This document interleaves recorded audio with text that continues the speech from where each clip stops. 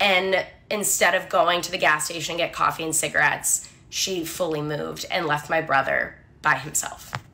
And when that happened, he was already sick at the time, but that was when his health just took a turn for the absolute worst, and it ended up. What's up, ladies and gentlemen? How you doing today? I hope that your day is going fine. If not, I hope tomorrow gets better. I want to take this time out and say thank you to everyone who's tuning into the videos. I truly appreciate it. If you haven't hit that subscribe button, I ask that you go ahead and do so and make sure to toggle that notification bell to stay current with all the videos that we're posting. Now, when I was growing up, I was always taught, keep your word. It don't matter what you're doing. It don't matter what's going on. If you give your word, keep your word. And if you can't keep your word, make contact with that person and say, hey, this is going on. Because word is bond. Just check this video out. So my brother who passed away, his wife left him when he was like deathly sick, and the way that she left him is just like inexcusable. So my brother, who was partially blind at the time, and his wife were at home at their house, and she said, hey, I'm gonna go to Sheetz, the gas station down the road, to buy coffee and cigarettes. I'll be right back. So she leaves, and she leaves my brother, who needs care 24/7, leaves him alone for hours and hours. He tried calling her over and over and over again, and it was radio silence. So him and my nephew wake up the next morning, and mind you, his nephew is like a grown adult. They go on Facebook, and it literally says, as soon as they open the app, I'm not gonna say her name, first name, last name, moved to Virginia Beach, Virginia. And we're from Morgantown, West Virginia, and that's like 6.5 hours away. So she literally just packed up all of her stuff in the car, I guess, at some point, I don't know. And instead of going to the gas station and get coffee and cigarettes, she fully moved and left my brother by himself. And when that happened, he was already sick at the time, but that was when his health just took a turn for the absolute worst, and it ended up killing him. Horrible. This is horrible. Before I go any further, drop your comments in the comment section. Let me know what you think about this. Maybe you never experienced a situation like this in life, but I have. Yeah, I have. And this is horrible. Like, what type of person are you? You're in a relationship with somebody, and their health declines, and you just decide, I can't take this no more, so I'm going to pipe out. I don't know. I don't know what mind state people could be in to do this type of thing. I believe that a lot of people are selfish when it comes to this, but I had a cousin, an older cousin. Matter of fact, she was my mom's first cousin. I adored this lady. I really, she inspired me because she taught me a lot of life lessons. And a lot of people thought she was mean, which she probably was to them. But to me, she was the sweetest person on earth. I had a soft spot in her heart.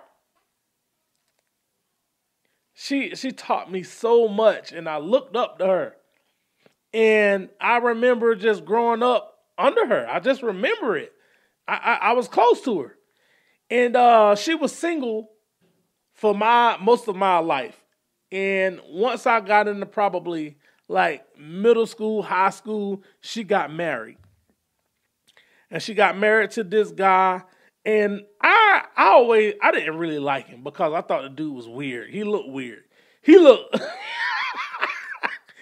an ugly guy. He was an ugly guy. And look, he looked weird to me.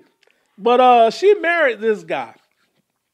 And her stance with me never changed. She stayed the same to me. She always was the same person I always knew. But so be it, life happened. And she had a stroke.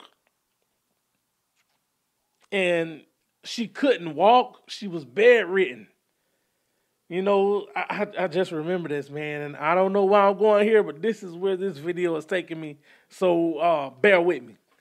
I would go and visit her, but this guy left her. When she had that stroke, he left her. That pissed me off. Like at the time, honestly though, I didn't really know what was going on because my mind couldn't really process all of that. But he left her.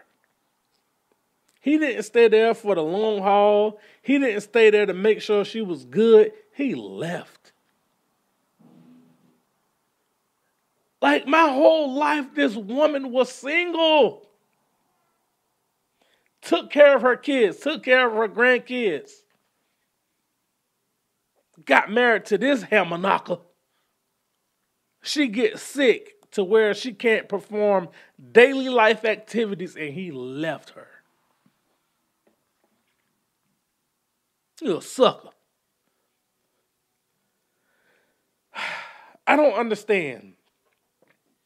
If you say you love somebody, and the vows say, if you go by the vows that people say in the marriage, better or worse, sickness and health, rich or poor, however it goes, I'm just paraphrasing. I took those vows, but it's been a long time, but I still stick vow. And just hearing this woman talk about the things her brother went through, that's low. That's low. If you're in a relationship with somebody and you know you're not the type of person who could take stress, you know you're not the type of person who say, hey, I'm going to be out if you get down, I think there's some personal self-evaluation you need to go through with this. Because obviously he had problems. And obviously this woman had problems. She piped out. She said, I'm going to go to the store and get some cigarettes, and she never returned. Imagine what that guy went through. I mean, you really don't have to, because the sister told it. She said his health went dramatically down after that, and he actually left this earth.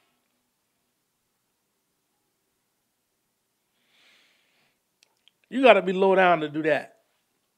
If you know that you can't be there in that time, or if you can't be supportive of if a person fall, you got to talk about that type of stuff. You got to talk about it. You got to be prepared for it. In my mind, I'm like, what was she really there for? You know, I don't know, man. This sucks. This sucks. You don't leave a person when they're down. That's like kicking a person when they're down. You don't do that. If you don't think that you can see that far ahead in life, you need to do some self-evaluation. You really need to examine yourself and say, if this person goes down, could I handle it? Because you never know. It could happen. It's life. And I know people who been in relationships with people and their significant other was down and they were there. They went through it with them.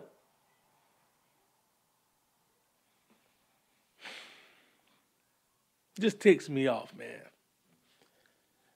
I just wish that people would really love people in these days and times, and it seemed like it's so far off. It seemed like that concept of treating people how you want to be treated is out of the window. I'm an 80s baby. I was taught, keep your word. If you can't keep your word, have a conversation. She could have at least did that. But she left. Until the next time, man. Drop your comments in the comment section. Let me know what you think. Peace.